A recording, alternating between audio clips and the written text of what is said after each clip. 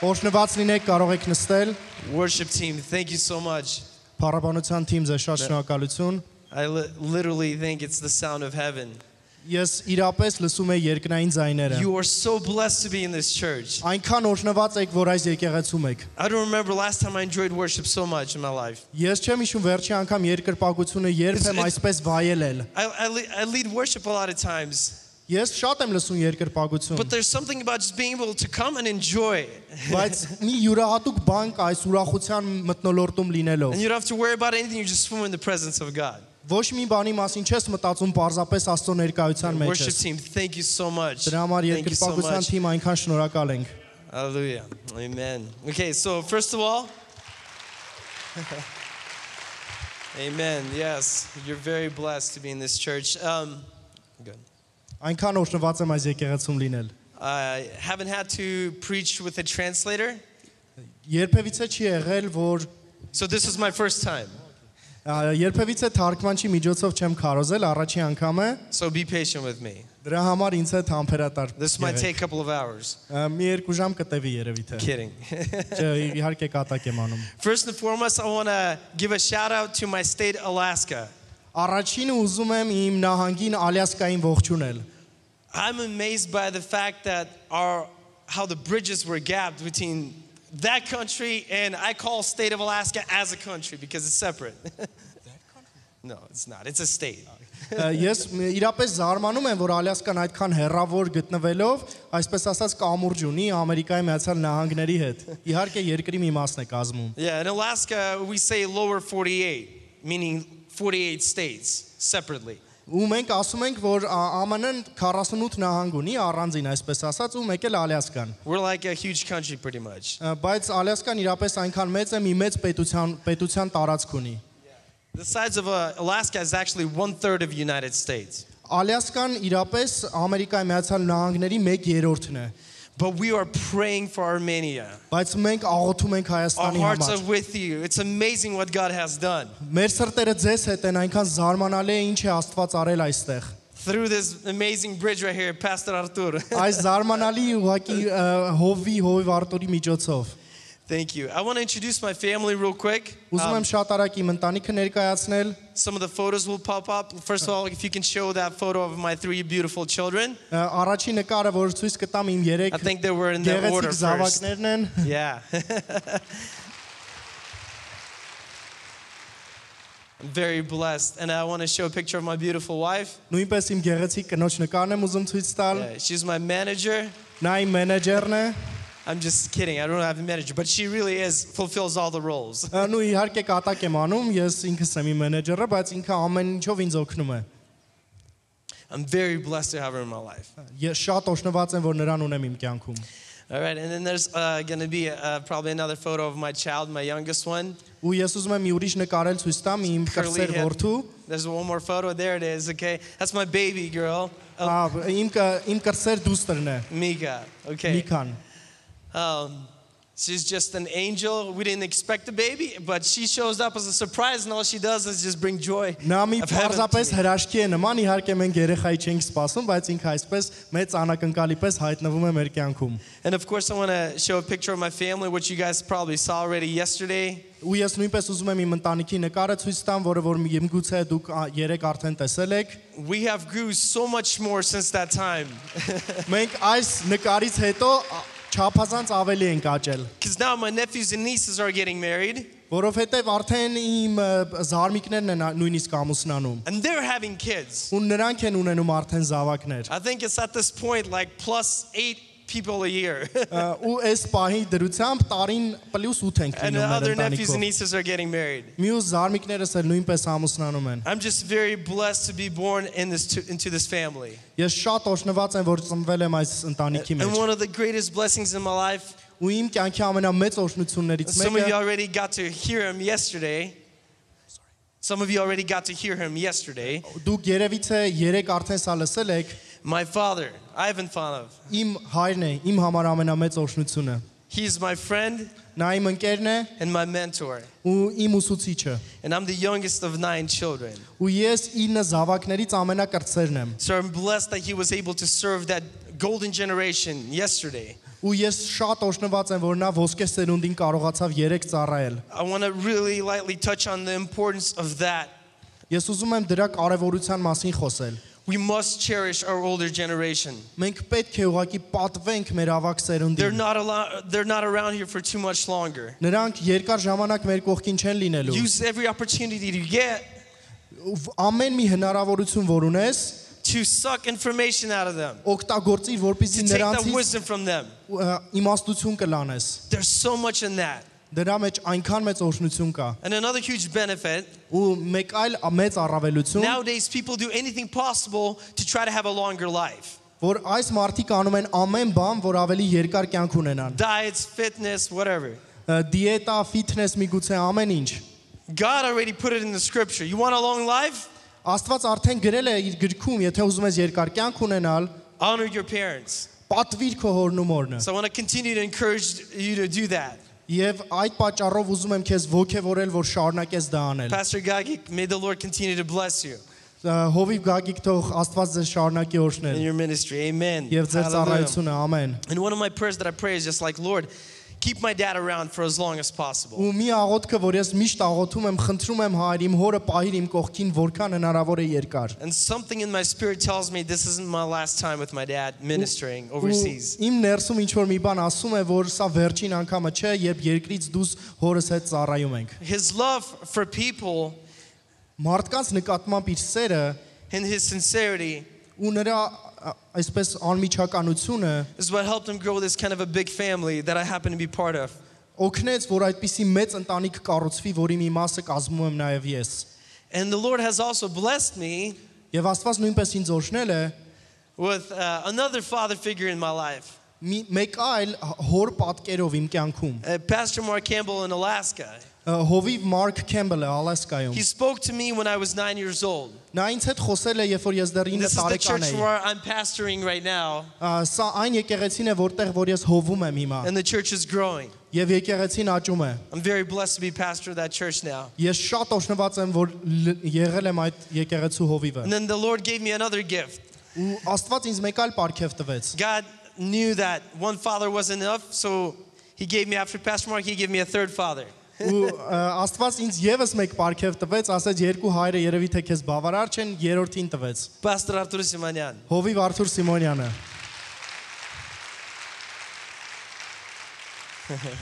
God knew I needed a third one. Աստված գիտեր, ես երևի թե երրորդի կարիք ունեի։ You know, he went over there for a grand opening of the church building, Նա այնտեղ էր եկեղեցու մեծ բացմանը։ not this church, Այս եկեղեցին չէ, where my father goes to. որտեղ որ իմ հայրն է գնում։ But when he came there, Երբ որ նա եկավ այնտեղ, I think he came there to deliver a message for me.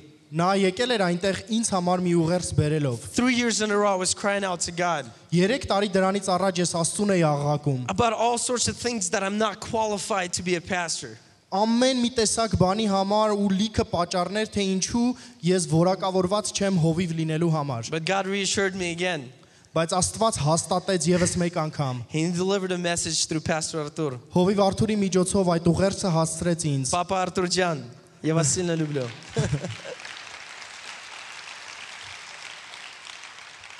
Okay, so here we go. We're getting to it. Ահա, եւ սկսում ենք։ Okay. Our flight to Armenia was very unique. Դեպի Հայաստան մեր ճանապարհորդությունը յուրօրինակ էր։ When we already got into the plane in Doha, Qatar, Երբ որ Քաթարում Դոհանում նստեցինք ինքնաթիռ, there was a girl that was sitting in the middle seat. մի աղջիկ կար, որ մեջտեղի նստարանին էր նստում, Her name was Manush. նրա անունը Մանուշ էր, And immediately dad was like, hey, why don't we give her a seat to the window? ու իմ հայրը միանգամից ասեց, եք նրան պատուհանի կողքի տեղը տանք։ And she opened up. Ու նա միանգամից այսպես ուրախացավ, Who would have thought, for offering a better seat? որ նրան առաջարկում ենք ավելի լավ տեղ։ And we knew that she was going to listen to us the whole flight now. Ու արդեն համոզված ենք, որ ամբողջ չվերթի ընթացքում նա մեզ հաստատ կլսի։ So dad was eating, I was eating first. Ես առաջինը հաց կերա, Dad was ministering. հայրս էր այդ ժամանակ ծառայում, Then I finished eating. հետո ես վերջացրեցի Dad ուտելս, began eating. հայրս սկսեց ուտել, I took over. ես վերցրեցի, շարունակեցի։ And so we had a spiritual sandwich. We just Այսպես հոգևոր սենդվիչ էինք սարքել։ She had nowhere to go.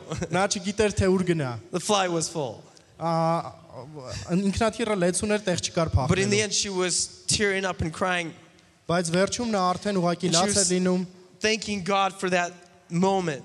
Շնորհակալություն էր հայտնում Աստծուն այդ պահի համար, And she was convinced եւ նա համոզված էր, that this was God planning this trip for her. որ Աստված է ծրագրել այդ ճանապարհորդությունը And she նրա said, համար։ you and your dad, it's not a coincidence. Ու նա ասեց, որ դու եւ քո հայրը պատահականություն չեք։ We were tired, but when we got to the hotel with my dad, Մենք հոգնած էինք, բայց երբ որ հասանք հյուրանոց, it really hit us. մենք հասկացանք, Just for that one soul, perhaps. միգուցե այդ մի For անձի this girl, համար, Manush, այդ աղջկա Մանուշի it համար, was worth everything. ամենը արժեր։ This trip was worth all that. Այս ամբողջ ճանապարհորդությունը արժեր։ How many know that God can orchestrate 10 things in one time? Ինչքան ովքեր գիտեն, որ Աստված կարող է 10 բան միանգամից իրար հետևից կատարել։ I promised to her Ես նրան խոսք տվեցի that we're going to pray for her. եւ մենք հիմա նրա համար կաղոթենք։ Can we take this time to stand to our feet Կարող ենք այս ժամանակը վերցնել կանգնել մեր ոտքերի վրա and pray over her family? ու աղոթենք այդ աղջկա ընտանիքի She համար։ lost a brother in the war. Նա իր եղբորը կորցրել է պատերազմի ժամանակ։ A lot of you are aware of this. Շատերը տեք The տեղյակ։ kind of pain it requires. Ինչպիսի ցավ է դա։ And the mother Եվ նրա that մայրը is in so much pain and distress. այնքան մեծ ցավի մեջ է։ And she said she might watch it online or she might even come to church. Եվ նա ասեց միգուցե հիմա նույնիսկ on-line նայում է, միգուցե այստեղ է Let's եկեղեցում։ just pick up our hands right now and pray for her. Եկեք մեր ձեռքերը բարձրացնենք ու Lord, աղոթենք I նրա lift համար։ up Manush before you, Lord. Հայր, ես բարձրացնում եմ And as a Մանուշին քո church առաջ։ body, Lord, Այս եկեղեցու we մարմնով pray that you'd continue to minister to her. ես աղոթում եմ, որ Տեր դու շարունակես ծառայել նրան։ Lord, we thank you that she experienced your presence. Ես շնորհակալ եմ, որ նա վերապրեց քո And we ներկայությունը։ ask that you would solidify her faith Եվ մենք աղոթում ենք, որ դու հաստատես հավատքը նրա ներսում։ and help her get planted in church. Եվ նա տնկված լինի եկեղեցու ներսում։ Special request, Lord, have her planted in this church. Տեր, յուրահատուկ խնդրանք ուղակի, եթե հնարավոր է այս եկեղեցում։ In Jesus' name. Հիսուսի անունով You may be seated. դու կարող եք նստել։ Thank you. Շնորհակալություն։ Okay, my sermon won't be long, I promise. Իմ քարոզը երկար չի լինի, խոսք եմ տալիս։ The title of my message is Իմ ուղերձի վերնագիրը You Must Be Important. դու պետք է կարևոր լինես։ Subtitle, Եվ ենթավերնագիր Power of Your Testimony. քո վկայության զորությունը։ Let's open up the scripture, Mark chapter 5. Եկեք Աստվածաշունչը բացենք Մարկոս 5-րդ գլուխ։ We're going to read for a little bit, Մենք մի քիչ կկարդանք and we'll switch on between chapter 5 and 4, and we'll come back to 5. եւ հետո հետ կգնանք 4-րդ գլուխ, հետո նորից կգանք հետ 5։ Okay, they went across the lake to the region of Gerasenes. When Jesus got out of the boat, a man with an impure spirit came out from the tombs to meet him. Real quick. Okay. Would you let's Do you want me to read to 7th then? yeah, I'll read it to 7th. I'll have you okay, sounds good. This man lived in the tombs, and no one could bind him anymore, not even with a chain, for he had often been chained hand and foot. But he tore the chains apart and broke the irons on his feet. No one was strong enough to subdue him. Night and day among the tombs and in the hills he would cry out and cut himself with stones. When he saw Jesus from a distance, he ran and fell on his knees in front of him. He shouted at the top of his voice, "What do you want with me, Jesus, Son of the Most High God? In God's name, don't torture me." 5-ից 7-րդ խոսքերը Եվ եկան ծովի մոտ այն կողմը գադարացիների երկիրը, եւ երբ որ նավիցը Հիսուսը դուրս եկավ, նրան իսկույն պատահեց գերեզմաններիցը մի մարդ, պիղծ ոգով, որի բնակությունը գերեզմաններում էր, եւ ոչ ոք շղթաներով էլ չէր կարող նրան կապել, որովհետեւ շատ անգամ ոտների կապերով եւ շղթաներով կապվել էր, բայց նա շղթաները կոտրել էր եւ ոտների կապերը փշրել էր եւ ոչ ոք կարող չէր նրան նվաճել, եւ միշտ գիշեր ու ցերեկ գերեզմաններումը եւ սարերումը աղաղակում էր, եւ ինքն իրան ծեծում էր քարերով, բայց երբ որ հերվանց Հիսուսին տեսավ, վազեց նրան երկրպագություն արեց եւ մեծ ձայնով աղաղակելով ասաց. Քեզ ինչ բան կա ինձ հետ, Հիսուս, բարձրյալ Աստծո որդի, Աստծով երթուվում եմ տալիս քեզ, մի տանջիր ինձ։ Our first response to God will often be fear. Առաջի պատասխանը Աստծուն When He shows up in our life, շատ հաճախ վախն է, երբ որ նա հայտնվում է մեր կյանքում, երբ որ Աստված մեծ զորությամբ գալիս է մեր կյանք։ there will be something within us Մեր ներսում կա մի that բան, will resist that authority որը որ կհակառակվի այդ because it իշխանությանը, goes against our human nature որովհետև դա գնում է մեր մարդկային էությանը հակառակ, to be in the presence of the one that is greater than us. որպեսզի լինենք ինչ որ մեկի ներկայության մեջ, որը որ մեզանից շատ ավելի մեծ է։ And it often causes conflict and major shift in our life. Եվ շատ հաճախ մեր ներսում մեծ կոնֆլիկտի ու այսպես ուրիշ բանի է բերում։ Okay, I'm going to go ahead and read from verse 8 to the 17. Եվ կշարունակենք կարդալ 8-ից 17-րդ խոսքերը։ For Jesus had said to him, "Come out of this man, you impure spirit." Then Jesus asked him, "What is your name?" "My name is Legion," he replied, "for we are many." And he begged Jesus again and again not to send them out of the area. A large herd of pigs was feeding on a nearby hillside. The demons begged Jesus, "Send us among the pigs. Allow us to go into them." He gave them permission, and the impure spirits came out and went into the pigs. The herd, about 2,000 in number, rushed down the steep bank into the lake and were drowned. Those tending the pigs ran off and reported this to town and countryside. And people went out to see what had happened. When they came to Jesus, they saw the man who had been possessed by a legion of demons sitting there, dressed in his right mind, and they were afraid. Those who had seen it told the people what had happened to the demon-possessed man and told about the pigs as well. Then the people began to plead with Jesus to leave the region. 8-րդ խոսքից, որովհետև ասում էր նրան, դուրս եկ պիղծ ոգի այդ մարդիցը, եւ հարցրեց նրան, անունդ ինչ է, եւ նա պատասխանեց եւ ասեց, լեգեոն է իմ անունը, որովհետև մենք շատ ենք, եւ շատ աղաչում էին նրան, որ իրանց այն աշխարհքիցը դուրս չուղարկե, եւ այնտեղ Սարի մոտ խոզերի մի մեծ երամակ կար, որ արածում էր, եւ բոլոր դևերը նրան աղաչեցին եւ ասեցին, ուղարկիր մեզ այն խոզերի մեջ եւ նրանց մեջ մտնենք։ Եվ Հիսուսը հրաման տվավ եւ նրանց շուտով եւ մի պիղծ ոգիները դուրս եկան խոզերի մեջ մտան եւ երամակն այն գահավեշ տեղիցը ծովի մեջ վազեց եւ 2000-ի չափ էին եւ ծովումը խեղդվում էին եւ խոզարածները փախան եւ քաղաքումը եւ արտերումը պատմեցին եւ դուրս եկան տեսնելու թե ինչ է այդ եղածը եւ Հիսուսի մոտ եկան եւ դիվահարին տեսան նստած հագված եւ խելքը գլուխը եկած եւ նա որ լեգեոն էր ունեցել եւ վախեցան եւ տեսնողները պատմեցին նրանց թե ինչ եղավ այն դիվահարին եւ խոզերի մասին եւ սկսեցին աղաչել նրանց որ իրանց սահմաններիցը դուրս գնա I think I'm beginning to understand Armenian language. Ինձ թվում է ես սկսում եմ հայերենը հասկանալ You know, it's one spirit. նույն հոգին է If I would stay here for one more week, I'd probably start understanding. Եթե մի շաբաթ էլ մնամ այստեղ, երևի թե կսկսեմ հասկանալ արդեն։ But what we just read right here, Բայց ինչ կարդացինք այստեղ։ so Jesus is obviously moving into the region outside of the Jewish area Հիսուսը տեղափոխվում է Հրեաստանից դուրս, because we're dealing with pigs, որովհետև խոզերի մասին է խոսքը around գնում։ 2,000 in number. 2000 And թվով։ pigs represented a value to those people, to the Gerasenes. Ու գետեսարեցիների համար այդ 2000 խոզը ինչ որ արժեք էին So ներկայացնում։ what does the enemy attack? Եվ ինչի վրա է հակառակորդը հարձակվում։ Whatever you value the most. Այն ամենի, ինչին դու ամենամեծ արժեքն ես տալի։ It is why he'll use people to get to your relationship with God. Այդ է պատճառը, որ Աստված մարդկանց է օգտագործում, And որ the most valuable thing եւ ամենաթանկարժեք բանը is our relationship with God. Աստծո հետ փոխհարաբերություններն են։ He knows if he can get people to offend you, Նա գիտի, որ եթե նրան հաջողվի մարդկանց միջոցով քեզ վիրավորել, you will do what these people did. դու կանես այն ինչ որ այս մարդիկ You will արեցին։ send Jesus away. Դու Հիսուսին հետ կուղարկես։ I want to go back to the previous chapter for a moment. Ես ուզում եմ նախորդ գլուխը գնալ 1 վայրկյանով։ I want to talk about the storm that has happened before this miracle happened. Ես ուզում եմ խոսել այն փոթորկի մասին, որը որ տեղի էր ունեցել այս հրաշքից առաջ։ Mark chapter 4 verse 35. Մարկոս 4-րդ գլուխ 35-րդ խոսքը։ That day when evening came, he said to his disciples, "Let us go over to the other side," leaving the crowd behind. Եվ այն օրը, երբ որ իրիկուն էր լինում, նրանց ասեց. եկեք անցնենք այն կողմը, եւ ժողովուրդը թողեցին։ So Jesus is leaving the comfort zone.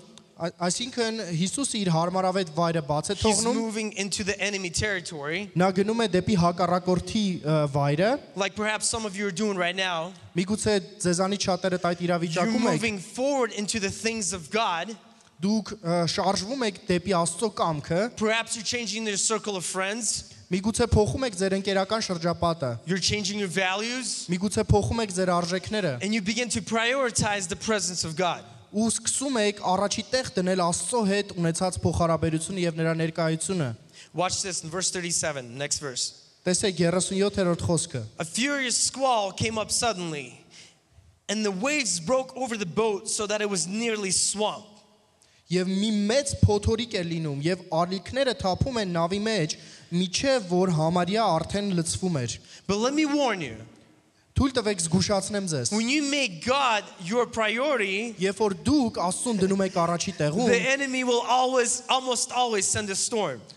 Թշնամին համարյա թե միշտ կուղարկի փոթորիկ։ You never cross over to the promises of God without a conflict from the enemy. Երբևիցե չեք կարող մտնել Աստծո խոստումների մեջ թշնամու հետ կոնֆլիկտ չունենալով։ I mean, did you think he would expect you to leave Egypt just like that? Միգուցե սպասում եք, որ Եգիպտոսը սենց հեշտ ու հանգիստ դուրս կգա, Leaving your past behind and not to send chariots after you? եւ ձեր անցյալը հետևում կթողնեք եւ ձեր հետևից այդ զինվորական կարգերը չեն գա։ I mean, you've been serving Satan for 42 years, so let's say. Some people came to the Lord at different years. Միգուցե ձեզանից շատերը 40 տարուց ավել եք Աստծո մեզ, միգուցե ոմանք նոր են։ And the moment you start serving the Lord, Ու այն պահից սկսած, երբ որ կսկսես Աստծուն ծառայել, he'll use everything Սատանան կօգտագործի ամեն ինչ, to send a storm your way. որպեսզի փոթորիկ ուղարկի քո And ուղղությամբ։ a lot of times, it even happens in families. Ու միգուցե շատ հաճախ դա տեղի է ունենում քո ընտանիքում, In Muslim countries, մուսուլման where երկրներում, my dad served, որտեղ որ իմ հայրը ծառայել է, number one persecution came from family members. համար առաջի հալածանքը գալիս էր ընտանիքի You կողմից։ might be aware of the Sharia law. Դուք գիտեք այդ շարիաթի օրենքը։ So, devil will attack you. He'll send a storm Այսպիսով Սատանան կհարցակվի եւ քո ուղղությամբ փոթորիկ to կուղարկի, stop you to move into the promises of God. որպեսզի կանգնեցնի քեզ Աստծո խոստումների մեջ մտնելուց։ As a matter of fact, I want to remind you Ուղղակի որպես փաստ ուզում եմ հիշեցնել քեզ։ the reason why the storms are raging Այն պատճառը, որի հետևանքով են այդ might փոթորիկները be լինում, because you're crossing into the calling that is on your life, that God wanted you to be there. այն է, որ միգուցե դու պատրաստվում ես մտնել այն կոչման մեջ ու արդեն համարյա թե հասել ես։ I know you're important because of your storm. I know you're important because of the storm. Եվ դու կարևոր ես հենց այդ պատճառով, որովհետև քո կյանքում կա այդ փոթորիկը։ The size of the storm tells me Եվ այդ փոթորիկի մեծությունը ինձ հուշում է the importance of your assignment. քո կոչման կարևորությունը։ And the devil doesn't start a storm for somebody he's not threatened by. Եվ Սատանան փոթորիկ չի սկսում ինչ որ մարդու դեմ, ով կարևոր չէ։ He attacks what has value. Նա հարձակվում է այն ամենի վրա, ինչը որ արժեք ունի։ The same idea, a thief will not break into the house that is empty. Նույն իդեայով գողը չի հարձակվի այն տան վրա, որը որ դատարկ է։ Let's look at verse 38. Եկեք 38 խոսքը նայենք։ Jesus was in the stern, sleeping on a cushion. The disciples woke him and said to him, "Teacher, don't you care if we drown?" He got up, rebuked the wind, and said to the waves, "Quiet, be still." Then the wind died down and it was completely calm. Եվ ինքը Հիսուսը, այսինքն նավի հետևի կողմը բարձի վրա քնած էր, եւ նրան զարթնացնում են եւ ասում են նրան. «Վարդապետ, հոգը չէ, որ կորչում ենք»։ Եվ նա զարթնելով քամին սաստեց եւ ասեց ծովին. «Լռիր, պապանձվիր», եւ քամին դադարեց եւ մեծ խաղաղություն եղավ։ Have you ever thought about how many things the devil did or the enemy did early in your life? Ձեզանից ինչքանն են մտածել այն ամեն բաների համար, որ Սատանան արել էր իրենց կյանքերի սկզբում, To stop you from having a relationship with God. որպեսզի կանգնացնի ձեզ Աստծո հետ փոխհարաբերություն ունենալուց։ Now remember, this is chapter 4. Հիշեք, սա 4-րդ գլուխն է։ This man hasn't seen Jesus yet. Այս մարդը դեռ այդ լեգիոններով Yet there's already a storm sent. դեռ չի տեսել Հիսուսին, բայց արդեն իսկ փոթորիկը կա, to the Sea of Galilee to keep Jesus away from coming to this man. որպեսզի Հիսուսին կանգնացնի, որ չհասնի այդ մարդուն։ And the same demonic spirit that was within that man Եվ հենց այդ նույն հոգին, որ այդ մարդու մեջ էր, was in that storm, այդ փոթորկի մեջ էր նույնպես, trying to stop Jesus from getting to him. փորձում էր կանգնեցնել Հիսուսին։ I know you're thinking, Vic, how do you know, right? The devil started the storm. Դե ձեզանից շատերը կասեք, Վիկ, դե որտեղից գիտես, որ այդ նույն հոգին էր, Սատանան էր սկսել Maybe փոթորիկը։ it's climate change. Դե միգուցե կլիմայական փոփոխություններ էին տեղի ունենում, I guess global warming. կամ գլոբալ տաքացում։ Well, let me tell you something. Թույլ տուր քեզ մի բան ասեմ։ Jesus rebuked the wind and the waves. Հիսուսը սաստեց քամին ու փոթորիկը։ Jesus does not rebuke natural elements. Հիսուսը չի սաստում բնական այն ինչ որ տեղի է ունենում։ He rebukes demons. Նա սաստում է դևերին։ So, you were on the Այսպիսով, devil's hit list before you were even born. Դու արդեն սատանայի դևերի կողմից հարձակման տակ էիր միջև որ ծնվել ես։ There were things happening in your family line, Ինչ որ բաներ էին in տեղի your ունենում generations, քո անցյալ, քո նախնիների կյանքերում that were միգուցե, designed to stop you որոնք որ ծրագրավորված from էին having քեզ, a relationship with God. որոնք ծրագրավորված էին քեզ For you to be կանգնացնելու, sitting in the church at this moment right now. որպեսզի դու այսօր այս պահին նստած չլիներ եկեղեցում։ You must be important to God. Դու պետք է կարևոր լինես Աստծո համար։ Turn to your neighbor and say, you must be important. Շուր եկ քո կողքինին ասա դու կարևոր ես Աստծո համար։ Say it with confidence. Ասա համոզվածությամբ։ Like, don't say, you must be Դե important. կասես դու կարևոր ես Աստծո համար։ You are important. Ոչ, դու կարևոր ես Աստծո համար։ Despite of all the storms in your life, Ի հեճուկ բոլոր տեսակի փոթորիկներին քո despite կյանքում, all the hurricanes and buckets full of water, ամեն տեսակ ջրերի ու նավակոծությունների, here you are sitting in the church, դու այսօր նստած ես եկեղեցում, taking notes, նոթեր ես վերցնում, praising God, փառավորում ես Աստծուն, believing for another day. ապրում ես հաջորդ օրվա համար։ You are important. Դու կարևոր ես։ If you feel important, give a shout to God right now. Եթե դու կարևոր ես, քեզ գում ուղակի աղաղակիր Աստծուն։ Thank you, Lord. Շնորհակալություն Տեր։ All right, let's get back to Mark 5. I'm landing the plane. Եկեք գնանք Մարկոս 5-րդ գլուխ, արդեն վայրեջքի ենք իջնում։ And I love this part. So Mark chapter 5, verse 18. Մարկոս 5-րդ գլուխ 18-րդ խոսքը։ As Jesus was getting into the boat, the man who had been demon-possessed begged to go with him. Եվ երբ որ Հիսուսը նավը մտավ, դիվահարը աղաչում էր նրան, որ նրա հետ լինի։ He's like, Jesus, you can't leave me with these people here. Նա ասում էր. Հիսուս, չես կարող ինձ այս մարդկանց հետ թողել։ Not after what happened with the pigs. Ոչ այն բանից հետո ինչ տեղի ունեցավ այդ խոզերի հետ։ That was all they're living. Դա այդ խոզերը ամբողջ այդ մարդկանց ապրուստն էր։ And portfolio. In English it works because pork is so the demons are like, don't make us leave. Look, we got to contrast it. Մենք ուղակի համեմատություն հիմա կանցկացնենք։ So the demons are like, don't make us leave. And this man is like, don't make me stay. Այսպես դևերը ասում են, թույլ մի տուր, որ մենք հեռանանք, իսկ այս մարդը ասում է, թույլ տուր, որ քո հետ գամ, արդեն վերափոխված։ So this man is now in his right mind, as the scripture says. Եվ ինչպես խոսքն է ասում, մարդը իր գլխում նորմալ մտածելով, fully clothed, ամբողջովին հագնված, and all of a sudden, եւ հանկարծակի people are shocked.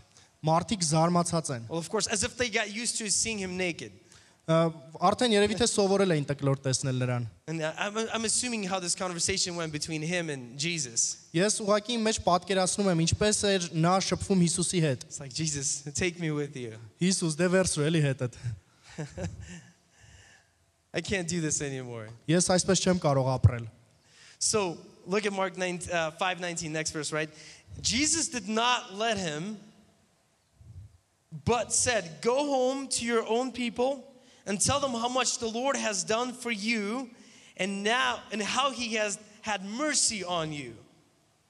Եվ 19-րդ խոսքում գրված է, բայց Հիսուսը թույլ չտվեց նրան, այլ ասեց նրան. գնա քո տունը, քո ընտանիքի մոտ եւ նրանց պատմիր, թե Տերը ինչ բաներ արավ քեզ եւ քեզ ողորմեց։ I'm not taking you out of it. I took it out of you. Ես քեզ չեմ տանում դրա մեջից, այլ այդ դևը քո մեջից հանեցի։ I changed your condition, Ես փոխեցի քո իրավիճակը, but I'm going to leave you in your circumstances. բայց ես քեզ կթողեմ քո կյանքում։ I want you to go back to the area of influence, Ես ուզում եմ, որ դու հետ վերադառնաս քո ազդեցության գոտի, to the people that know you. այն մարդկանց մոտ, որ քեզ գիտեն, Because some of you might be in a tough place right now. որովհետև ձեզանից շատերը շատ դժվար իրավիճակում են միգուցե հիմա։ And you have every right to be discouraged. Եվ ամեն իրավունք ունես ուղղակի հուսահատ լինելու, And you've experienced so much pain. եւ այնքան մեծ ցավ ես And maybe you վերապրում։ want to say like this man that says, Jesus, please take me with you. Ու այս մարդու նման միգուցե ասում ես Հիսուս, խնդրում եմ ինձ քեզ հետ վերցրու։ But God knows how impactful you can be where Բայց you're at. Աստված գիտի ինչ մեծ ազդեցություն կարող ես դու թողել այնտեղ, որ դու կաս։ Because look what happens in verse 20. Եվ տեսեք թե ինչ է լինում 20-րդ խոսքում։ So the men went away and began to tell in the Decapolis how much Jesus had done for him. And all the people were amazed. Եվ նա գնաց 20-րդ խոսքում եւ սկսեց Դեկապոլիսի մեջ քարոզել, ինչ բաներ էր, որ Հիսուսը արել էր նրան, եւ ամենքը զարմանում էին։ And the man who didn't even speak. Եվ այն մարդը, որ նույնիսկ չէր կարող Who was խոսել, demon possessed, ով դիվահար էր, such a rough background, այդպիսի ծանր անցյալ էր ունեցել, becomes first evangelist. դառնում է առաջի ավետարանիչը։ 10 cities. 10 քաղաք, That's amazing. դա զարմանալի է։ His testimony reaches 10 different cities. And in fact, as we read chapters on, you see people are bringing different people from different areas. Ու տեսնում ենք հաջորդ գլուխներում, որ 10 տարբեր քաղաքներում նա այսպես ավետարանում է եւ նրա մոտ են բերում տարբեր մարդկանց տարբեր քաղաքներից։ I love this about God. Ես սիրում եմ Աստծո սերը։ Because what God selects, men reject. Աստծո ընտրությունը, որովհետև այն ինչ որ Աստված է ընտրում, մարդը դա մերժում է։ He uses the weak things of this world Նա օգտագործում է այս երկրի վրայի թույլերին, to confine the wise. որպեսզի հակառակ կանգնացնի իմաստուններին։ I mean, you've heard that yesterday, golden generation. Դուք դա լսեցիք ոսկե սերունդը 3։ My dad is like, I'm ready to die any second. Իմ հայրը այսպես ուրախ ասում է, դե ամեն վարքյան կարող եմ մահանալ։ By the way, as young people, it's kind of crazy to hear that, right? Որպես երիտասարդներ միգուցե շատ զարմանալի է այսպիսի բան They լսել, speak so comfortable about death. որ այսպես շատ հանգիստ խոսում է մահվան մասին։ But I want to reassure, it doesn't matter what age you are, whether you're a young kid who's in elementary or if you are over 75 years old or if you're 90 years old. Բայց ես քեզ ուզում եմ հավաստիացնել, կապ չունի քո տարիքը, միգուցե այսպես մանկահասակ երեխա ես, թե նոր ես դպրոց սկսում գնալ, կամ մեծահասակ 90 տարեկան մարդ ես։ If you're not dead, God's not done. Եթե դու մահացած չես, Աստված քո հետ դեռ գործ ունի անելու։ Live by that phrase. Ապրիր այդ փաստով։ I don't know why, but for the longest times I was scared to fly airplanes. I was not really excited to fly airplanes.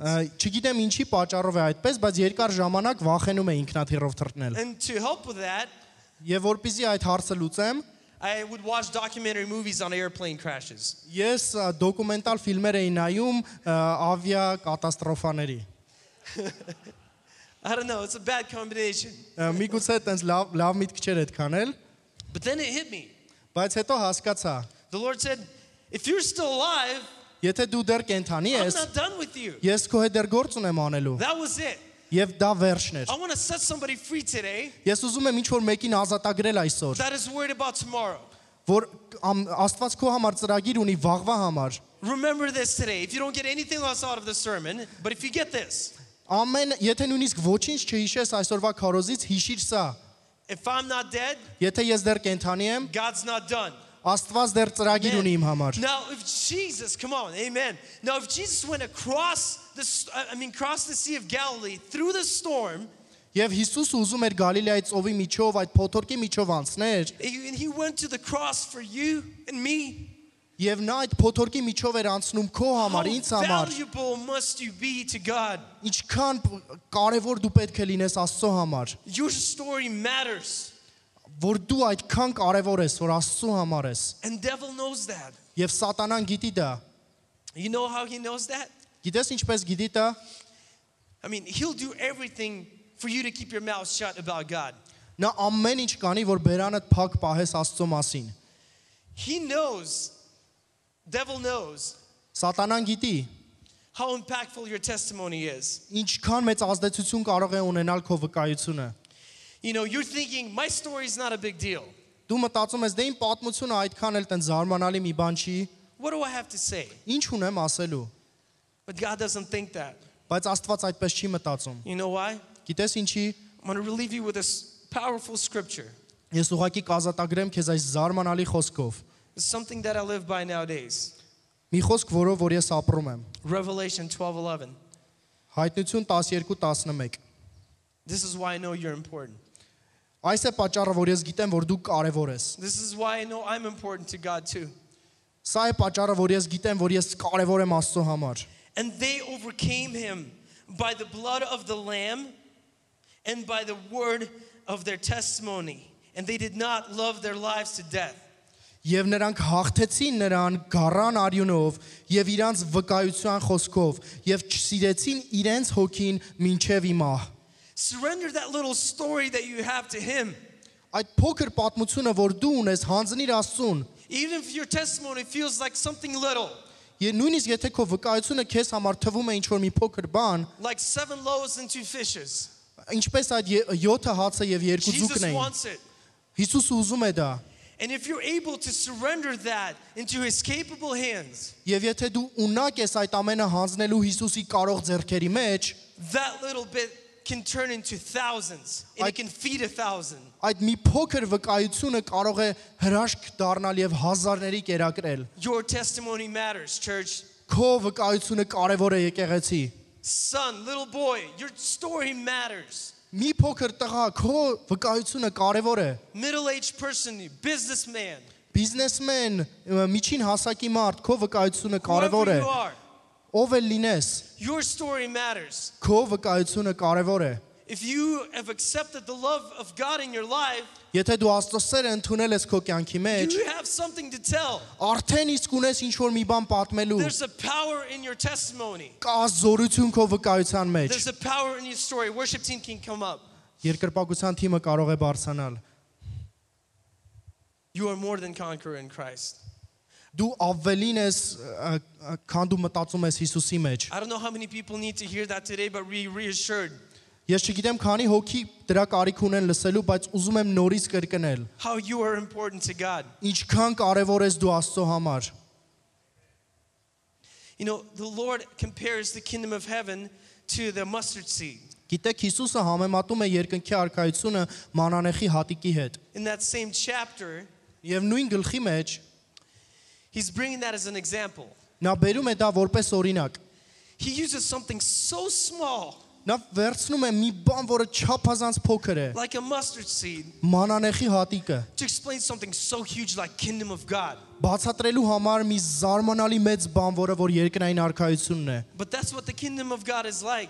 Հենց այդպիսին է երկրային արքայությունը։ It starts something like so small, Դա սկսում է մի փոքր բանից, seems so insignificant, ինչ որ մի աննշան բանից, but God builds kingdom of God like that. բայց Աստված կառուցում է իր արքայությունը հենց այդպես։ Your little story matters. Քո փոքր պատմությունը կարևոր է։ You are important to God. Դու կարևոր ես Աստծո համար։ If you have not felt important, Եթե դու չես մտածել, որ դու I want you կարևոր to ես, run to the throne of God. ես ուզում եմ, որ դու Run առաջ to the վազես altar right now. Աստծո գահի առաջ, If you want ուղղակի to առաջ բեմի առաջ։ if you want to recommit your life to Christ, take this opportunity, come to the throne of Եթե God. դու ուզում ես քո կյանքը վերահանձնել Աստծուն, ուղղակի ես օգտագործիր ես հնարավորությունը առաջ գալով։ He sees so much value in you. Նա տեսնում է այնքան մեջ արժեք քո մեջ։ People were writing off this man who was demon possessed. Մարդիկ պատմում էին այդ մարդու մասին, ով դիվահար էր։ But Jesus is like, I see something in him. Բայց Հիսուսը ասեց, ես տեսնում եմ մի կարևոր բան նրա մեջ։ He sees so much potential in you. Նա այնքան մեծ պոտենցիալ է տեսնում քո Let's կյանքի stand մեջ։ to our feet. Եկեք կանգնենք մեր ոտքերի առաջ։ And as the team is worshiping, please come forward right now. Եվ երբ որ երկրպագությունը երգում է, խնդրում եմ արի առաջ, որ We want you աղոթենք to քո be համար։ reestablished in the Lord, Ես ուզում եմ, որ դուք վերահաստատվեք Աստծո մեջ, so you can go and continue to be impactful. որպեսզի շարունակեք ազդեցիկ կյանք ունենալ։